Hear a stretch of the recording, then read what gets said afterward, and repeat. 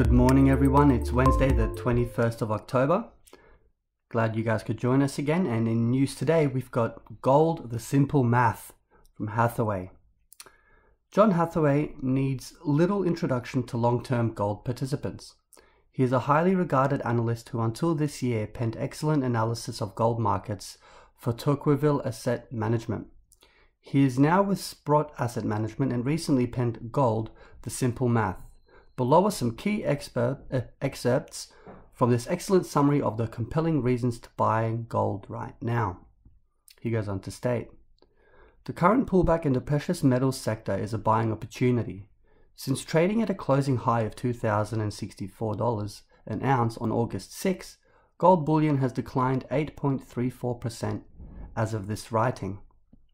Gold mining shares have followed suit, declining 9.26% since the August high. It is possible that gold and related mining shares could continue to chop sideways to lower until the US presidential election results are known, and even into the year end as the implications are sorted out.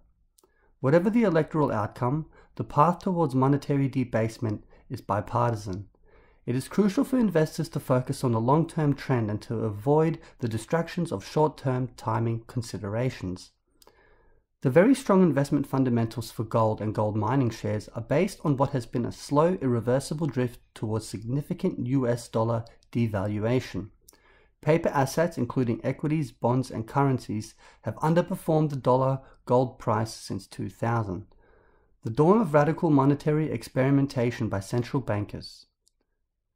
Until recently, gold's strength has attracted little notice from mainstream investors. Widespread disinterest can perhaps be ascribed to the stealthy, long-term character of gold's outperformance. In addition, the absolute performance of equities and bonds has been positive over the past 2 decades, so there has been little incentive to look elsewhere. And on your screen, guys, you should see the first image for today. It's comparing gold versus stocks, bonds, and USD. There it is. He goes on to state, in simple mathematical terms, the gold market could not clear at current prices if 1% of the 100 trillion or so of institutional assets under management were to move into the physical metal. Record year-to-date inflows into gold-backed ETFs have exceeded any previous year, but in dollar terms, this amounts to a paltry $51.2 billion, requiring the acquisition of 936.2 metric tons of gold, according to Meridian Macro Research. By contrast, a $1 trillion inflow into gold bullion would require 18,000 to 19,000 tons, equal to roughly 6 years of annual world gold production. A shift of this magnitude by asset allocators would require a bullion price of $5,000 to $10,000 an ounce. And next up, guys, we've got the second image for you. It's gold-backed ETF flows have reached record levels in 2020. And you can see here it's going from 2003 to 2020. You can see it in the chart. He goes on to state, the time frame for a hypothetical $1 trillion inflow could range from a few years to a decade as the supply of paper money accelerates. A $1 trillion inflow could prove conservative. What is inescapable is that the future increase in the supply of US dollar is likely to far outstrip the 1 to 2% annual growth in gold supply. Monetary regime change, not cyclical or episodic, due to COVID-related factors, explains the steepening slope in the supply of paper currency versus gold. On September 16th, Federal Reserve Chairman Powell announced a new quantitative easing program that is twice the size of earlier QE programs in terms of monthly credit expansion.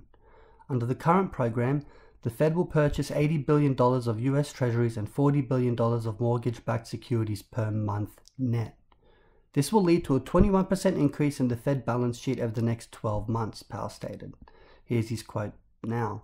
Effectively, we're saying that pace will remain highly accommodative until the economy is far along in its recovery. We do have the flexibility to adjust that tool and the rate tool and other tools as well. End quote. Sustainable V-shaped recovery is highly unlikely. Implied in Powell's comment is the expectation that the US economy will recover to pre-COVID levels and that further Fed support will be unnecessary. His thinking assumes that business cycle factors plus cures for COVID-19 will restore normality, which will allow the Fed to withdraw support for financial markets. We believe that Powell, his Fed colleagues, and consensus economic thinking do not comprehend that the highly indebted US and world economy are incapable of a sustainable V-shaped recovery. More likely is a continuation of subpar economic performance that will be viewed as unacceptable by the next and future presidential administrations. Highly indebted economies are destined to underperform their potential. Productive resources must be diverted to debt services and principal repayments to meet credit obligations. Monetary policy is handcuffed because any tightening, including interest rate hikes, will increase the risk of credit defaults and economic instability. Lenders become reluctant to extend credit at sub-economic rates when borrowers are swimming in debt. Therefore, future monetary and fiscal interventions are likely to increase in scale and frequency. Extraordinary measures will become routine. Before the onset of the COVID economic shutdown, US consumer, business and government debt totaled $64 trillion, or more than 3 times the US gross domestic product. That ratio is most assuredly greater today, and with continuing government and corporate debt issuance will continue to grow. High debt drives a vicious cycle of money creation that cannot be reversed without an extended period of austerity. Excessive indebtedness practically guarantees that interest rates will remain tethered to the zero bound. As of September, the blended interest rate on US debt was 1.77%, a record low. The fiscal year 2020 interest expense was $522 billion through September and will approximate $560 billion for the full fiscal year ending October 31st. A 1% increase would add over $300 billion in interest expense. As noted by FFTT, Forest for the Trees, on the 9th 24/2020, authored by Luke Groman on a year-to-date basis, interest expense plus entitlement spending equaled 97% of tax receipts. Taking defense spending into account, spending on automatic pilot is $1.4 trillion. Assuming interest rates do not increase, we estimate the growth of embedded non-discretionary spending to be 5 to 10% annualized. The next image on your screen, guys, is interest rates at zero bound from 2014 to 2020. You can see it, the movement in your chart there. Toss in additional stimulus and other ongoing government programs, and one can easily picture routine deficits of $2 to $3 trillion and annual growth in US Treasury debt of 15 to 20%, well in excess of gross domestic product growth. As noted by Groman, with federal spending accounting for 45% of GDP, any attempts to cut outlays will effectively amount to a cut in GDP. Proposed tax increases would likely trigger a new recession. The US no longer has a fiscal choice. Monetary policy is also trapped. The Fed is morphing into an arm of the US Treasury, as former Fed Governor Kevin Walsh observes in a September 7 Wall Street Journal op-ed. The beginning of the quote. If the economy does well in the coming quarters, I expect the Fed will expand significantly the scale, scope, and duration of its asset purchases. If the economy weakens or financial markets fall, the Fed will do even more. This is what political scientists call path dependency. When an institution sticks to a path for so long, it finds its options limited, detours difficult, and exits infeasible. The Fed is on a one-way path to a larger role in our economy and government. On the current trajectory, the Bank of Japan might be the model for Fed policy, a large buyer of public stocks and an indistinguishable partner with fiscal authorities. The unimaginable can become the inevitable. End quote. Bonds and equities have become positively correlated. The emasculation of the Fed means that bonds can no longer protect conservative, balanced portfolios against equity risk. Bonds and equities have become highly correlated. The inverse equity to debt correlation assumes a normal business cycle in which bonds and equities would travel in opposite directions during the recession and recoveries. At the zero bound, bonds offer only return-free risk. Upside potential seems entirely dependent on appreciation linked to crossover into negative nominal territory, certainly a possibility, but only speculation for the sophisticated investor. Downside risk would be considerable if the US dollar weakened, inflation returned, or if the yield curve steepened. If bonds have reached a dead end, asset allocators must look elsewhere. Gold will fill a large part of the void vacated by bonds to help balance equity risk. Now's another chart on your screen, guys. The correlation of spot gold to traditional financial assets. Are markets priced for destruction? On the other hand, the downside risk in mainstream equity portfolios is considerable and, in our opinion, requires more protection than ever. By almost any benchmark, the stock market, measured by the S&P 500 index, is equal to or more overvalued than at its 2000 peak. This next image here, guys, compares that. You can see the difference between 2000 and 2020 there. As hedge fund manager Michael Solomon of Marlin Sam Fund LP summed up on October 3rd, he stated the following: "The markets are priced for destruction. Investors ignore the fact that real corporate after-tax profits from the US Bureau of Economic Analysis have been flat since 2010. Since 2008, the markets have cracked 4 times, including the bond market's taper tantrum. The mass delusion is that the Federal Reserve can save the day.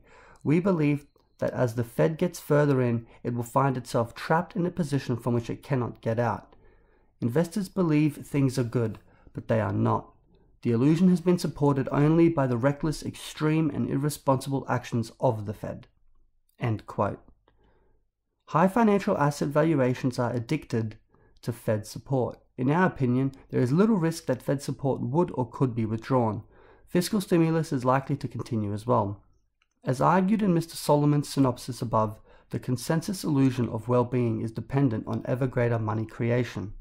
In our view, new episodes of money creation, market intervention, or price rigging add to systemic instability. Conditions caused by the next financial accident mirroring the GFC, or black swan event echoing the COVID-19 pandemic, could render monetary and fiscal countermeasures ineffectual. A substantial devaluation of the US dollar would take place. Layer in gold exposure. Ray Dalio noted in his study, The Changing World Order, "Most people don't pay enough attention to their current risks." He recently reiterated his earlier prediction of a 30% decline in the US dollar within the next few years.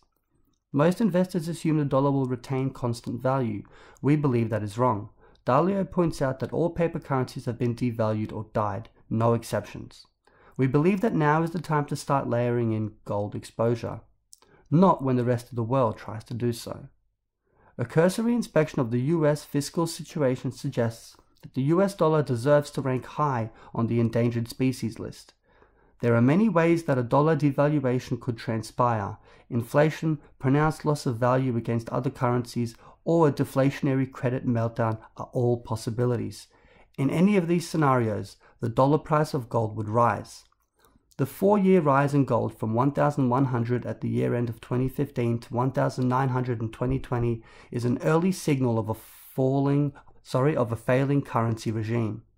We believe that potential exists for the dollar price of gold to rise more than 5 to 10-fold when that failure becomes plain for all to see. It is a matter of simple math. Timing remains uncertain, but the outcome seems inevitable. There you go, guys. Big news read today. Hope you enjoyed it. For any gold and silver products, please visit ainslieBullion.com.au, and for any of our crypto products, please visit ainsliewealth.com.au. I hope you have a nice day, and we'll catch you again tomorrow. Bye.